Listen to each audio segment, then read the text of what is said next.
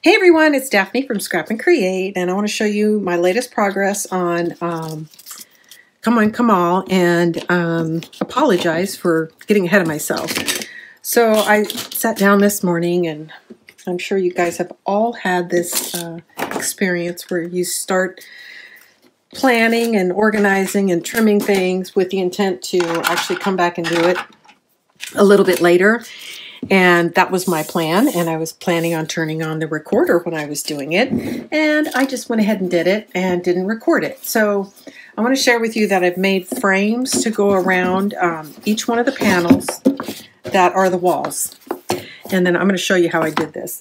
And I'm also going to explain to you why I did this. I don't typically like doing this because it's very fussy, it takes a lot of time, and the results can vary greatly.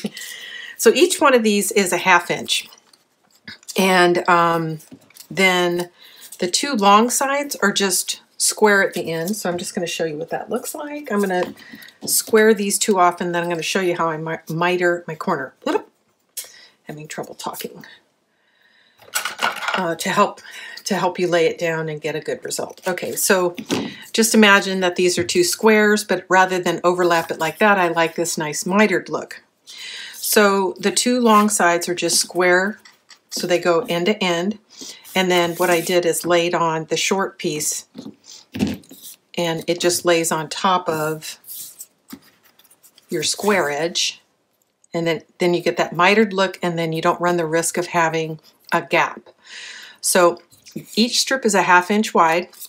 So what you're going to do is you are going to lay this down, and you're going to mark 1/2 inch in. And then you're going to go from that mark to that corner. And I actually doubled up, so I would only have to cut each strip once. And you're going to create that miter. And that's how I do it. And I meant to show that to you in the first place, but I got so busy and drifted and wasn't paying attention that I wasn't recording. So I went ahead and did that for all 6 panels. So that's what I did. Why did I do it? The reason I did it was, and I've rethought this project a couple of different times. Each one of these panels is 4 1/4 by 6 1/4. And I chose that size because then a 4 by 6 photo would fit here. So that all sounds great, right? The problem is when you do that, you can't take advantage of your 12 by 12 sheets and cut it into 3 strips of 4, 4, and 4. So in order to get back to being able to better utilize smaller strips in my 12 by 12s, I just put a 1/2 inch frame around it. So now I can take a 12 by 12, cut it in half at 6, and then cut it 3 times to have a total of 6 4 by 6 inch panels, which I can use to either trim down further and lay in here, or better utilize the space inside. So what I'm going to do on the inside is going to be a little bit smaller anyways, because we have to close this circle or this hexagon. So that means we've got these hinge areas that we're going to have to stay away from. So anyways, that was my thought process. So another way around all that nonsense is to make each one of these panels 4 by 6. Just make them a 1/4 inch shorter and a 1/4 inch narrower. And then each one of these would have been 4 by 6. So there's pros and cons both ways. That means you're going to have to trim every 4 by 6 photo down a little bit if you're working with a 4 by 6. In fact, the first prototype I did was 4 by 6. And the other benefit of the 4 by 6 is you get more panels out of your 12 by 12 chipboard. So I just wanted to walk you through that. If anybody decides they want to make it 4 by 6, send me a note, and I will give you modified cut dimensions for the lid that will fit over a 4 by 6 box. You can just send that to me in, I have to think, I'm sorry, in the notes in, or a comment in YouTube, and I will get that right out to you. And I'll just cut and paste it and put it inside the comment when I reply. Okay, so that's where we are now. So the other reason I like doing the frame is I'm going to turn it sideways so you guys can get a look. It kind of unifies the whole box where you're adding this red in. It's kind of hard to hold it sideways and not push it in on itself, but you get this nice unified look. So I'm going to put some colorful, interesting things here, and I think I'm going to try to make it look like banners. And in fact, a couple of the ephemera cards I think would look really nice trimmed out to go in here, you know, like some of the tickets. And for example, I could trim him down, put him in here, and then that looks like an advertisement on the outside of the box. So there's several of these vertical ones that would do very nicely. So I'm thinking about every other one having kind of like a little advertisement banner, and then the other ones just having a coordinating designers. But I'll be back soon to cover some of them. Okay, see you soon. Okay, so I pointed out in the last video that I am going to use this as a trim element. So I'm basically going to center it. This is 1 inch, and this is probably 3/4 of an inch. You can rest it on the bottom. It'll show up better here on the red. Rest it on the bottom if you feel more comfortable with that, or you can center it. And it's hard because I'm looking side to side. You know what? I actually think I like it better on the bottom. So I'm going to rest it on the bottom, which will make it very easy to guide. Now the challenge with this is going to be the glue part, because there's so many tiny tips that you need to make sure you hit with glue. Again, this is a Graphic 45 die.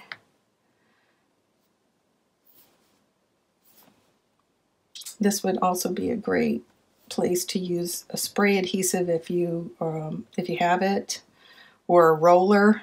Just be careful because it's so thin and delicate, you might just wind up picking it up on your roller. I don't have either one, so I'm just going to painstakingly use my tip and get glue everywhere. Also, if you have a sticker sheet, this would be a good place to use it. It's too hard to handle, so I'm going to use my tweezers.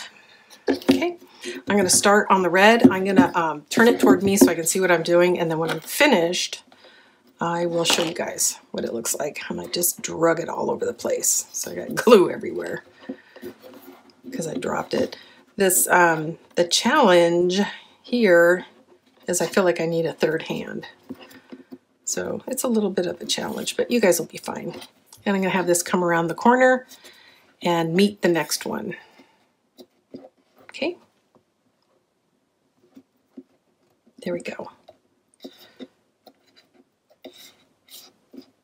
It looks like I need to get a little glue under there. I'm going to use this little spatula. I'm going to put a little bit of glue on it, and I'm going to run it right under there. I love this thing because it is so flat. You can get it under things.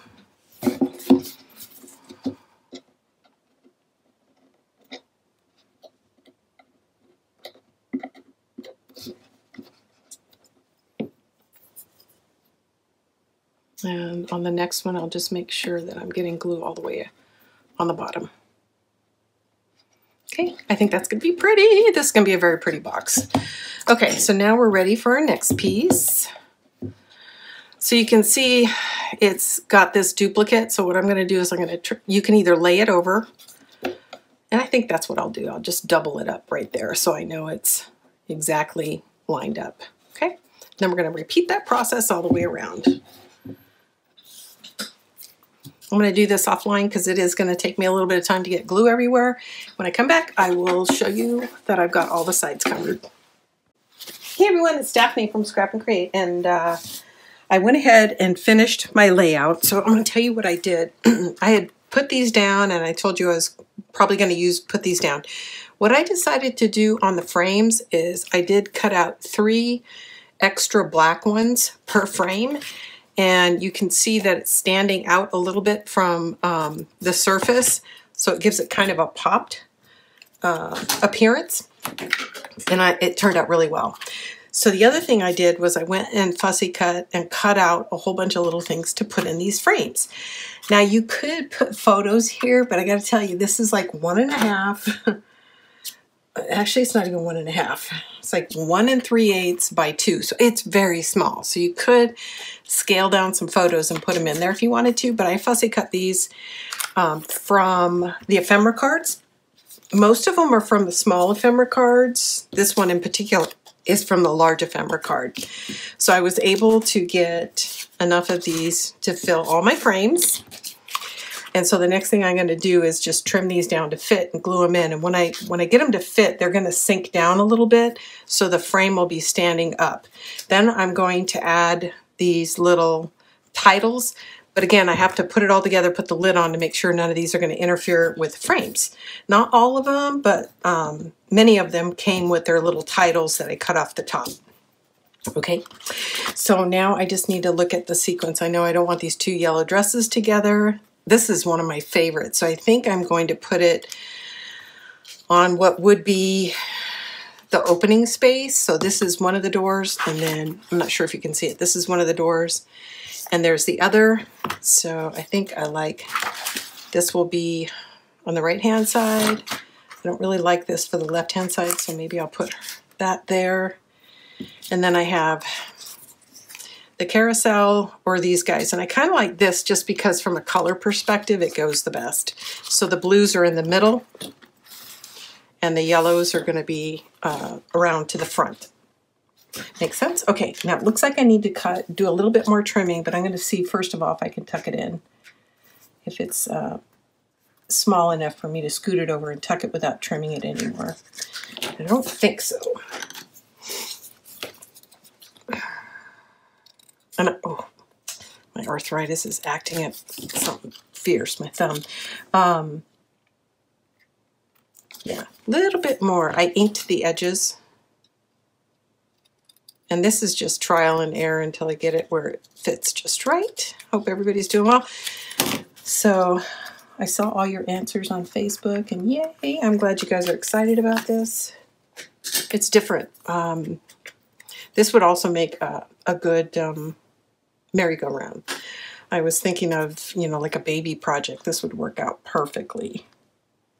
Of course, I would do different frames, but I mean, put different elements in here. You could do frames that are a little bit more simple. You could even buy little frames to put here if you don't have that die. But I really like the fancy scrolls. I think it kind of makes it.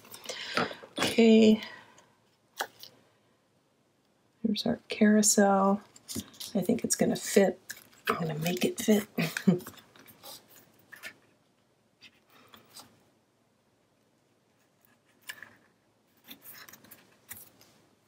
There we go. So there's one.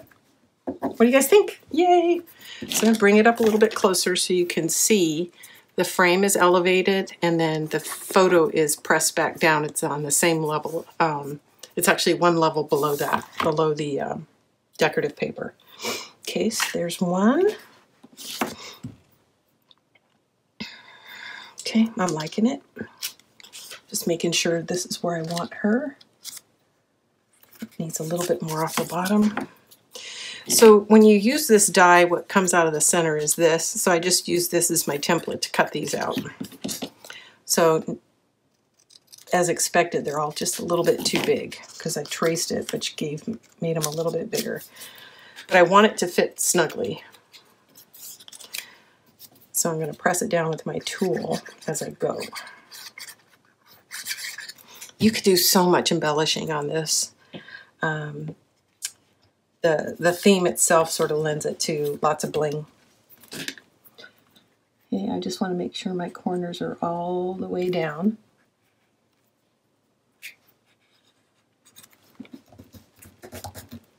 Okay, next, I think this one's just a little too tall.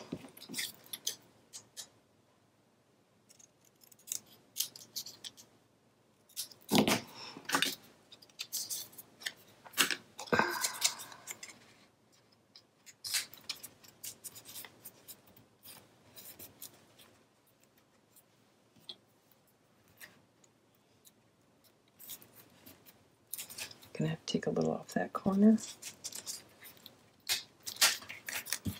And I need to glue that down.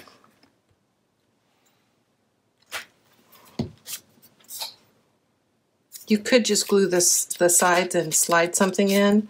I didn't do that, I glued it down first. So I'm pressing it from the front back. That ought to do it.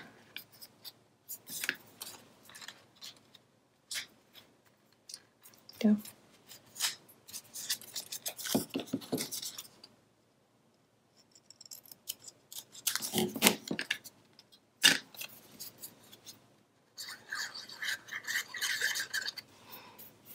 And if I had known what I was going to do, I might have, put these all down together, but this is sort of design as you go.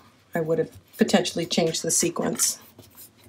Put the frame down after this, or glue it to the frame and then add the whole thing.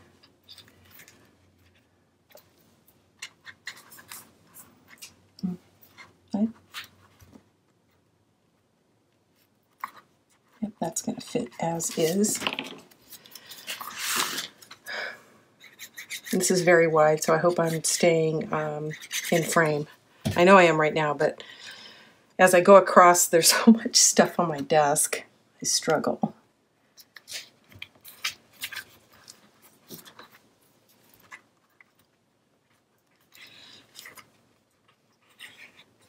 Okay, I'm going to start curling these over so I can stay in frame.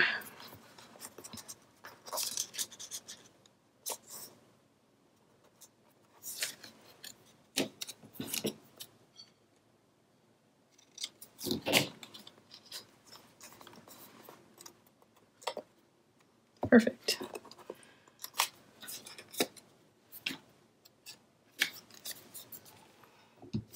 I am using powder puff and mahogany, and of course my art glitter glue with a scrap perfect tip. If you're new here, those are kind of my go-to tools. If you click on the description, or if you go down to the description and click on show more, you'll see first of all a material list, which is the project list, and then just below that commonly used staples like our cardstock and tags and stuff like that, glue, adhesives. I guess I should test this first. And then below that you will find the cut list for this project. And that's the way all the projects are set up. So once you get used to it, you'll find that information the same place on all the videos. Now if you're new, the way we sort our videos is we set up a playlist, and it'll have the paper collection name. In this case, it'll be Come One, Come All. And if you find that playlist, if you click on Show All, it'll display all the videos that are part of this project. So if you follow all the videos, you'll wind up with a completed project just like this one. Okay, so there we go. Let's run it across. So there we are. Okay, so the next thing I'm going to do is I'm going to come and add some of these beautiful little banners. Now what I haven't decided is whether or not I'm going to put any black cardstock behind them. So that's one. I think over here it says we've got some That's Incredible, Extraordinary, kind of like that. This doesn't really go here. Lovely Lady. We could put this here. That's Incredible. It has to go with these guys. It doesn't really fit with anything else. And then I have just fussy cut a couple of small things out from one of the collection papers, trying to decide if I want to add more or less. I don't necessarily think you need a label on each one of these, so I'm going to kind of think about where I'm going to put those, and then also test it to see if I prefer it to be matted with black. And when I come back, I'll show you what I did. The other thing is I got to put it together and put the lid on to see how much space I can work with so that it doesn't interfere with anything I layer on. So the other thing, as I was cutting apart these ephemera cards, some of them had these flowers on it, so I went ahead and fussy cut those, and I may put some of these on here, or I may add them inside the book. I haven't decided. So in fact, this one is half of that flower. So I was thinking about actually attaching it so you have this flower that's 2 levels, what's behind and what's on top. But I haven't decided yet. I'm going to look around and see what I think. So that's it for now. When I get back, I'll show you where I put my labels. And then we're ready to do the inside of the book. And the inside's going to be really simple. We're going to have a page design and we're going to repeat it 6 times. Of course, all of the designer paper will vary for each part, but the flap design and pocket design will be the same for all. So I'll be back soon. We are very close to finishing this project.